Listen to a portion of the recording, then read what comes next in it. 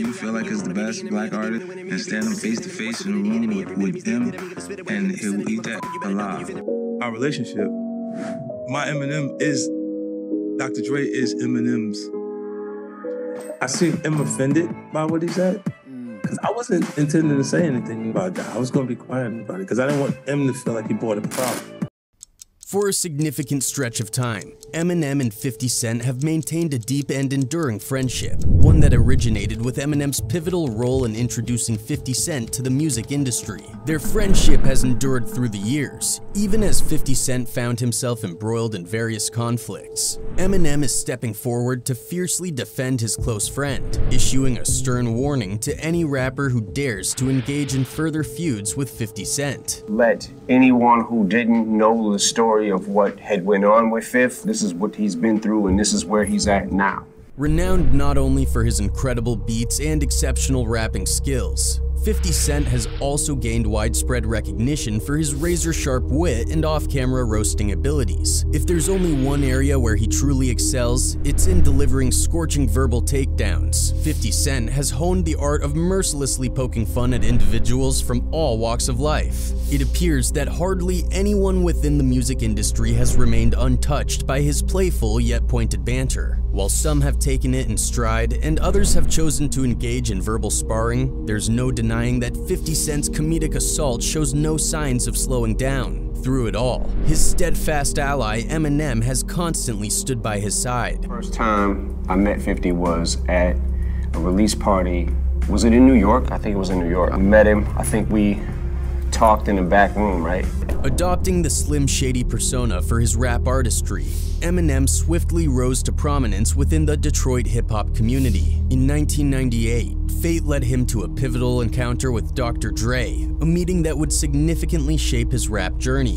While you at work, she's with some dude trying to get off, slit in her throat, cut this head off. As his musical path unfolded, Eminem's trajectory intersected with an intriguing mixtape by a certain artist, 50 Cent, in 2002. This discovery marked the beginning of a profound collaboration as they ventured into the recording studio. Every song he was doing was so crazy there was nothing to get rid of. There was nothing that we could even say, oh, that would be cool for a mixtape. Beyond their mentor-mentee dynamic, Eminem and 50 Cent share an unbreakable bond of best friendship, standing by each other's side through the highs and lows of their careers, including navigating through conflicts and gracing the stages of prestigious award ceremonies. In this time, it appears he is fulfilling his duties as 50's friend by sending warnings to those rappers who will cause any harm to his friend. I don't know if we really set out to create anything. It was more, let's just make the best music that we can make. In the past, 50 has been involved in several feuds. The entrance of 50 Cent is like a burst of energy, ensuring that dull moments are left far behind. A ripple of anticipation spreads whenever his name is mentioned among fellow rappers and singers. Amidst numerous feuds he is famous for, one of them is his feud with the boogeyman Suge Knight. It's funny because he showed up in the club video.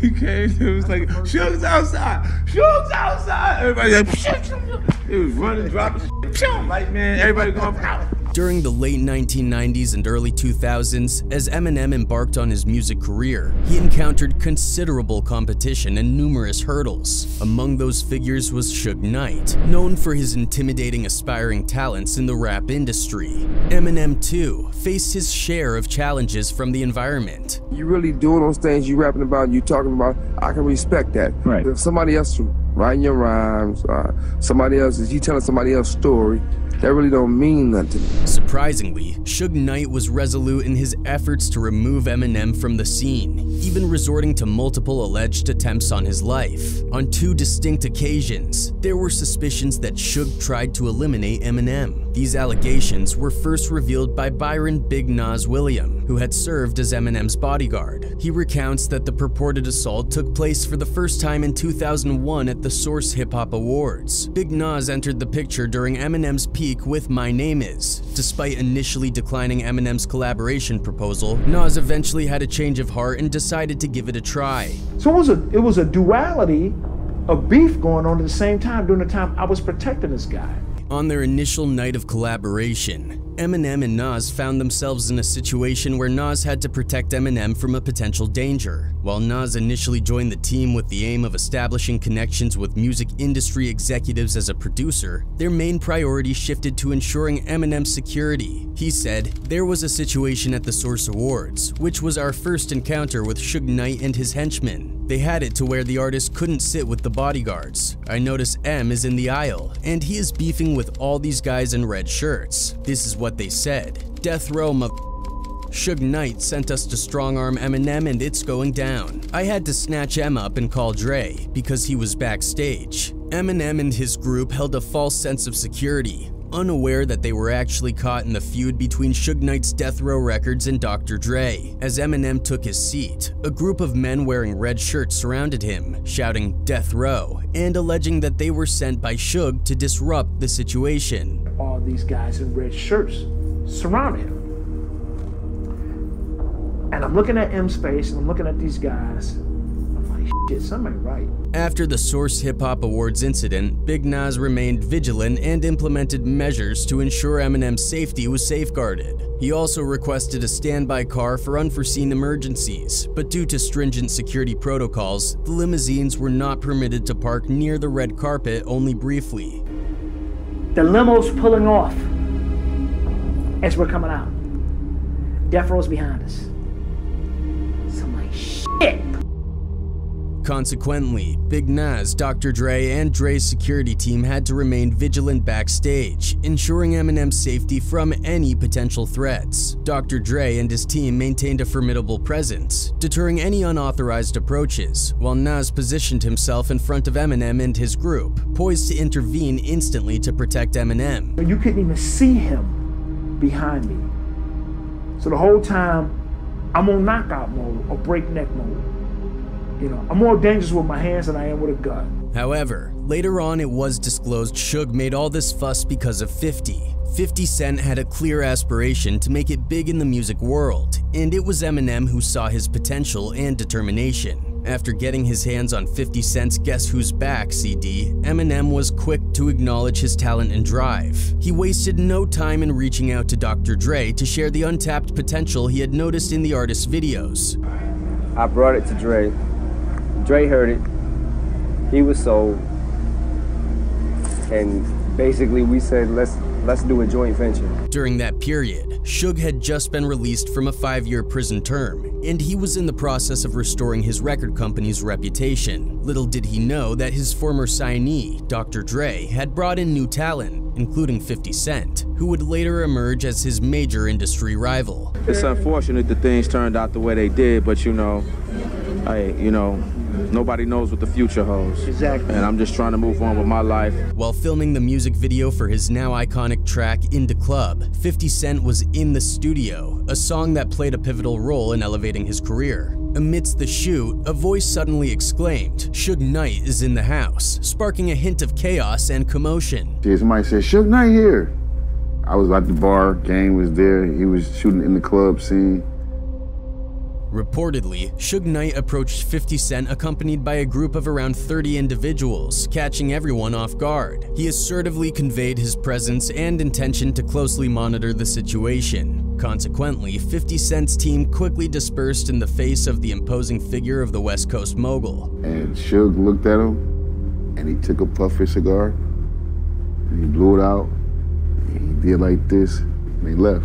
With this, the encounter reached its conclusion. Suge likely anticipated a different reaction, perhaps expecting 50 Cent to plead for leniency. However, the response he received was far from submissive. Evidently, 50 Cent exhibited no apprehension in the face of the imposing group before him. Following this incident, Suge recognized that attempting to intimidate 50 would yield no advantages, and 50 Cent proceeded to create one of the most unforgettable music videos in history. 50's fans also expressed their emotions for their idol. One of them said, "One thing you can see is how strategic and how much of a leader 50 is. That's what separates him from the rest." Another said, "Seeing how inspiring he is, in that he got off the streets for good for his son, it sucks how his relationship with his son is gone now.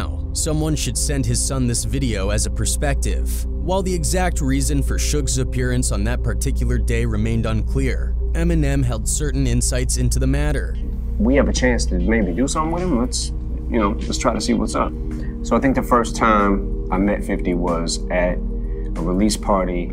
Was it in New York? Given Suge's documented history of plotting harm and his previous attempts to target Eminem, it strongly suggests that his presence at the In the Club studio was likely part of a sinister plan to eliminate 50 Cent. No action, no business. Every is running, is getting up out of there. Every New York, whatever you name, all these that was like the they write books. Not only has 50 Cent been involved in a feud with Suge, but he also has a very unpleasant history with Jay-Z. Ironically, even though he stands as one of the top-selling rappers in music history, 50 Cent's Grammy Award count remains at 0. Throughout his career, he has consistently voiced his conviction that the music industry has conspired against him right from the start, pointedly targeting Jay-Z, who claims an impressive 24 Grammy Awards. 50 Cent's dissatisfaction has only deepened. The content is similar to what I would do. They didn't recognize mine. They gave me Grammys when I was with them, when I'm on records with Eminem. Other than that. As 50 Cent forged his own path, he held the belief that certain artists received preferential treatment within the music industry. He held the perspective that Jay-Z's triumphs had cast a shadow over his own accomplishments, leading to a sense of rivalry between them. I don't see them actually want to accomplish having enough. The chronology of Jay-Z and 50 Cent's interactions is intricate. Presently, 50 Cent still harbors enduring sentiments towards Hav.